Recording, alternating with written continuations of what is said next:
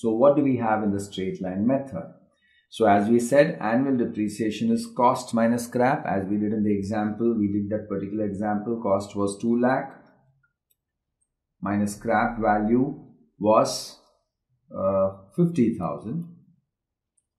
Upon the life of the asset was 10 years, which worked out to be 15,000 is the annual depreciation, that is average depreciation per year.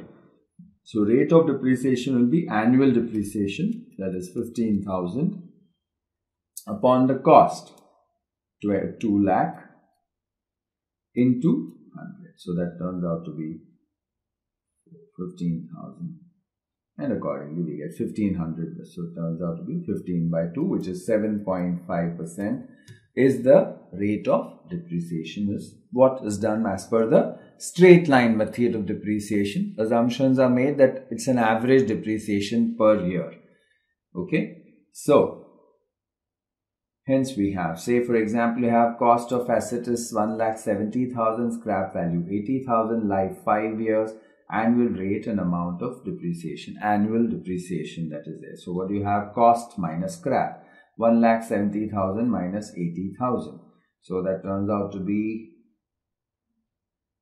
1,70,000 minus 80,000, and you have 90,000 is the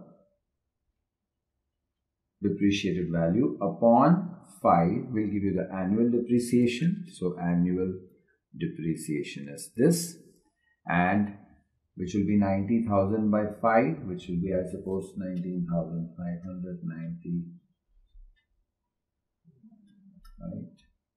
Yes, sorry, 18,000 is the annual depreciation, and depreciation rate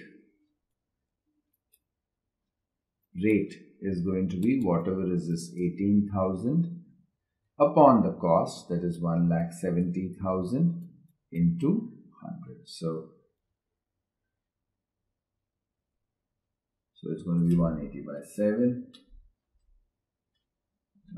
17, which is roughly around 10.58% is the depreciation rate as per the straight line method. So there is the SLM method of calculating the depreciation rate as well as the annual depreciation.